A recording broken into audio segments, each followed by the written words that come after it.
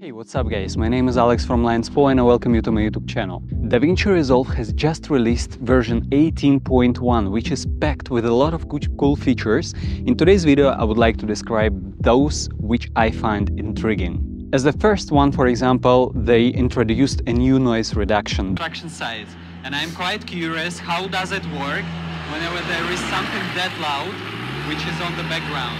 Can you hear my voice right now or no? So now we are on the construction site, and I'm quite curious how does it work whenever there is something that loud which is on the background. Can you hear my voice right now or no? Yeah, so now I would like to be speaking, and now we can test how does it work if, for example, someone else is standing right next to you. Hey, what's up, guys? Now I would like to be speaking, and now we can test how does it work if, for example, someone else is standing right next to you. Hey guys, I'm just testing those new features right now with you live, and wow! Do you understand, can you imagine how many use cases this voice isolation might have? If it can isolate even that loud noises and leave my voice clear, crystal clear, oh my god, I can... Wow. The other feature I would like to test out is like when I speak here and there, all around, maybe I turn my head, and how dialogue leveling works. Feature I would like to test out is like when I speak here and there, all around, maybe I turn my head, and how dialogue leveling works. Dialogue leveling is a new Davinci Resolve feature, so you can guys see and tell how does it work when I move my head around and if the noise level is the same. Okay, with this feature I'm not that surprised, but it worked really well because I really went to some extreme examples when I turned my head around and you were still able to hear my voice. And this is just amazing because our levels go up and down, and there was a lot of manual work with audio. I personally didn't do that, but I know that a lot of people will be actually excited about it. Okay, I would need to interrupt my video from the outside because the next feature which I'm excited about is that they moved Magic Mask from Color Page into Fusion, and I would like to find out how we can work with it in the Fusion rotoscope and if it has the same bugs, flaws, which it has when it comes to Color Page. Let's go. Okay, let's right-click on our clip, create new Fusion clip, and let's go to our Fusion page. From here we need to copy our media one because this is what we'll be using for the background, and paste it right here somewhere, and then drag this square into the square right here to create a merge node. From here, we need to select our media copy and then click Shift Space on your keyboard and write Magic Mask. As you can see, I already have it right here. Let's insert.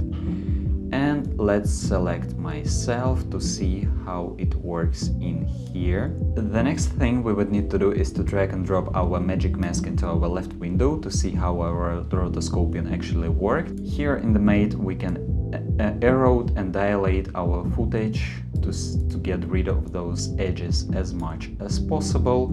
Here we can see our threshold, therefore you can see that we actually can work with our edges quite fine.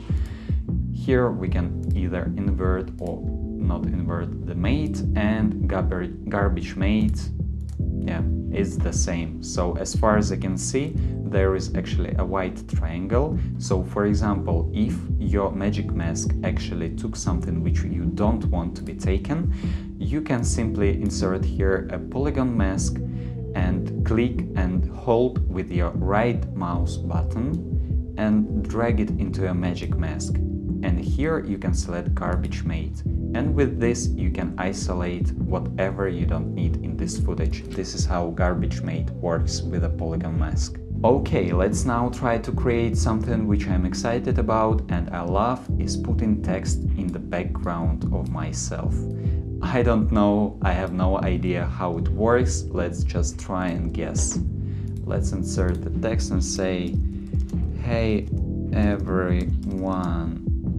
And oh my god, we can see that it is already in behind me, and we can play with the size, and we can change actually the text color, and oh my god, wow, I am actually very excited about Magic Mask being added into the Fusion page, because I already recorded one commercial here on the YouTube just to showcase how Magic Mask is powerful. You can check the link right here.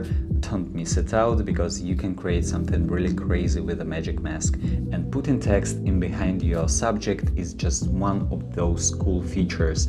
And why I'm so excited that it is in a Fusion page, it is exactly because here you can track your text to put it, for example, on the background, so whenever you move, your text will not move and it will look so damn professional, and wow, really excited. And the last but not least cool feature, which we will be talking about right now, is that they added sky replacement node. And this is, I'm quite curious, let's see how it works, because I have never tried something like this. I have never replaced the sky, but now they promise that it will be very easy.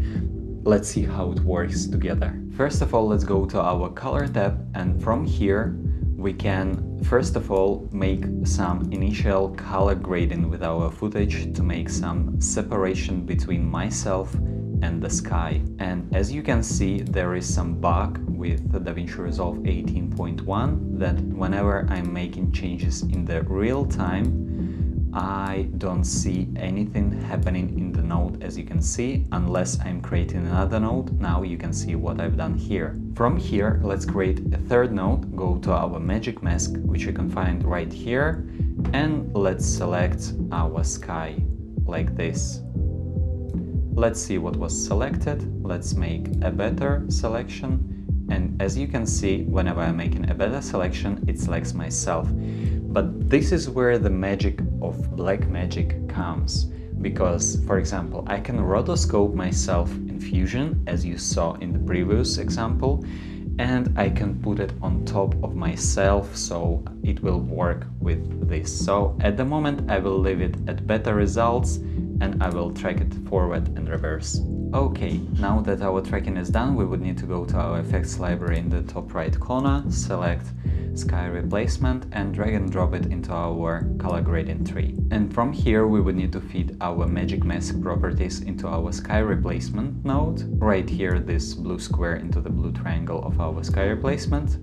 And here you can see what alpha channel was actually created. As far as you can see, it actually took me a little bit, but that's why we can combine our Magic Mask in Fusion, for example, to rotoscope ourselves. Then I would have myself perfectly rotoscoped on top of our sky replacement. Therefore, I will not be actually fixing this right now. And right here, we can go to our external sky replacement and our sky footage and drag this green square into the green triangle right here. And we have our sky replaced. And if you click on our sky replacement, there is actually another cool feature which I am quite excited about, is that you can automatically adjust foreground right here, just globally applied. And you can change the amount of this application as well. And of course, as you can see, it doesn't work perfectly fine every single time. You would still need to play with color grading of your sky before adding it, or playing with color grading of your footage before you add in the sky. But the next thing we would need to do is actually track our foreground, because our foreground moves and we need our sky to move with the foreground as well. And as you can see, now that our tracking is done, we can see some black bars right here. Therefore, we can actually auto size for motion. And just like this, our sky is replaced. Now, this is not a perfect example. This is actually a very hard case for Davinci Resolve, because there are a lot of trees and the highlights are blown out because we were filming it just on the go, because we were on the shooting that day. And if you find some solution where you can isolate with using the Magic Mask, for example, and get perfect results, I can see the sky replacement being an amazing tool for a lot of you guys. I'm very excited about those new features, because I think that those features are actually something which you're gonna use on your daily basis. whenever, for example, you're filming an interview style videos, or for example, when you're filming on a cloudy day and you would like to make a sky replacement, and you get all those updates for free. And this is what I really like about Blackmagic Design, because even in this video introduction, they told us that they actually made those changes according to our personal requests. So it means that they actually follow the community, they listen to what we have to say, and they make this program for us. They do not dictate their own rules like others do. And this is much appreciated. Thank you, Blackmagic Design. If you enjoyed this video, I would kindly ask you to leave me a like, comment down below, and consider subscribing to my channel for more upcoming content. I'm a beginner filmmaker from Czech Republic, and my goal and my dream is to inspire as many people as I can to follow their dreams. And we are just people living in this world, and I would like it to be better.